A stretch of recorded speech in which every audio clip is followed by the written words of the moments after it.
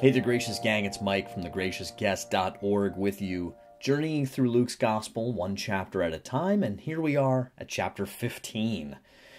Before we do that, though, I want to please invite you to subscribe to this YouTube channel, like this content, share it far and wide, especially with anyone you think that may benefit in a particular way from this reading today, or any of this series we've been doing. So thank you so much for doing that ahead of time. Let's get right to Luke chapter 15. A reading from the Holy Gospel according to St. Luke.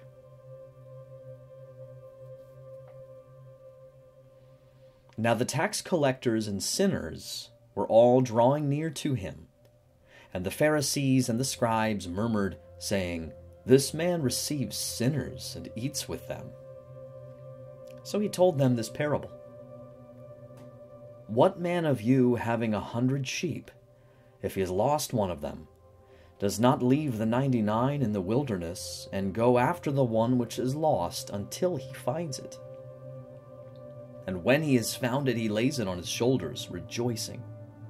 And when he comes home, he calls together his friends and neighbors, saying to them, "Rejoice with me, for I have found my sheep which was lost." Just so I tell you, there will be more joy in heaven over one sinner who repents than over 99 righteous persons who need no repentance. Or what woman, having 10 silver coins, if she loses one coin, does not light a lamp and sweep the house and seek diligently until she finds it? And when she has found it, she calls together her friends and neighbors, saying, "Rejoice with me, for I have found the coin which I had lost." Just so, I tell you, there is joy before the angels of God over one sinner who repents. And he said, there was a man who had 2 sons. And the younger of them said to his father, "Father, give me the share of property that falls to me." And he divided his living between them. Not many days later, the younger son gathered all he had and took his journey into a far country. And there he squandered his property in loose living. And when he had spent everything, a great famine arose in that country, and he began to be in want. So he went and joined himself to one of the citizens of that country, who sent him into his fields to feed swine. And he would gladly have fed on the pods the swine ate, and no one gave him anything. But when he came to himself, he said, "How many of my father's hired servants have bread enough to spare, but I perish here with hunger? I will arise and go to my father, and I will say to him, 'Father, I have sinned against heaven and before you. I am no longer worthy to be called your son. Treat me as one of your hired servants.' And he arose and came to his father. But while he was yet at a distance, his father saw him and had compassion, and ran and embraced him and kissed him. And the son said to him, 'Father, I have sinned against heaven and before you. I am no longer worthy to be called your son.' But the father said to his servants, 'Bring quickly the best robe, and put it on him, and put a ring on his hand and shoes on his feet, and bring the fatted calf and kill it, and let us eat and make merry. For this my son was dead and is alive again. He was lost and is found.' And they began to make merry. Now his elder son was in the field, and as he came and drew near to the house, he heard music and dancing. And he called one of the servants and asked what this meant. And he said to him, 'Your brother has come, and your father has killed the fatted calf, because he has received him safe and sound.' But he was angry and refused to go in. His father came out and entreated him. But he answered his father, 'Behold, these many years I have served you, and I never disobeyed your command, yet you never gave me a kid that I might make merry with my friends. But when this son of yours came, who has devoured your living with harlots, you killed for him the fatted calf." And he said to him, "Son, you are always with me, and all that is mine is yours.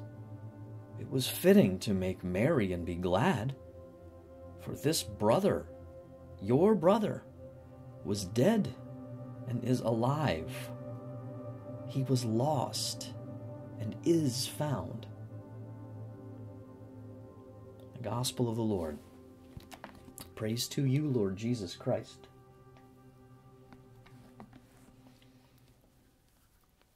There's a beautiful anecdote of a missionary in a faraway land who brought the faith, and one of the people who was deeply affected by the message of the gospel and who became a very pious Christian himself was an artist who received a commission to paint a picture of this scene, which is one of his favorite scenes, I think his favorite scene in the gospel. And he works on it, toils over it, and he completes this masterpiece.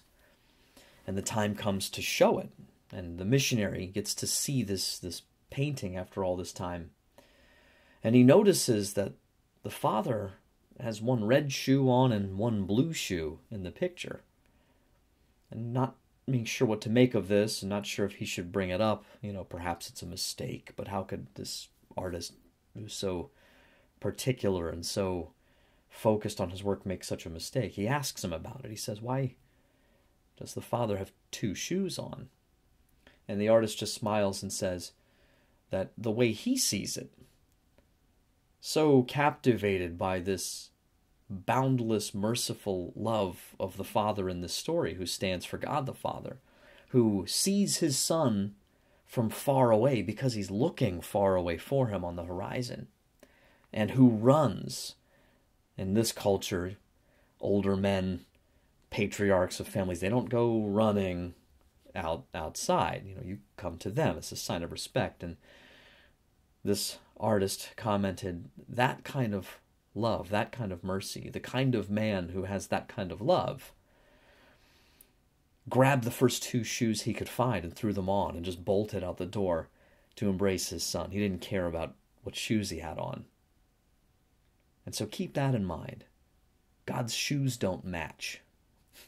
He loves you so much, the moment you have even the slightest interest in repenting of your sins, he'll race to you faster than you can imagine, and his shoes won't match.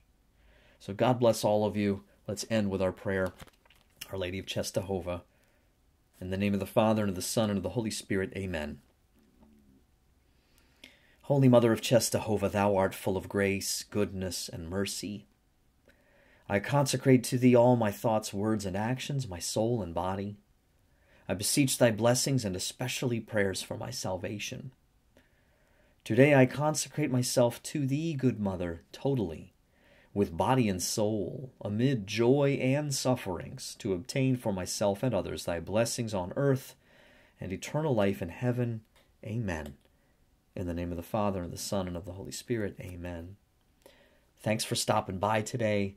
Join me next time for our next chapter of Luke as we get to Luke 16. And until then, take care. God bless you.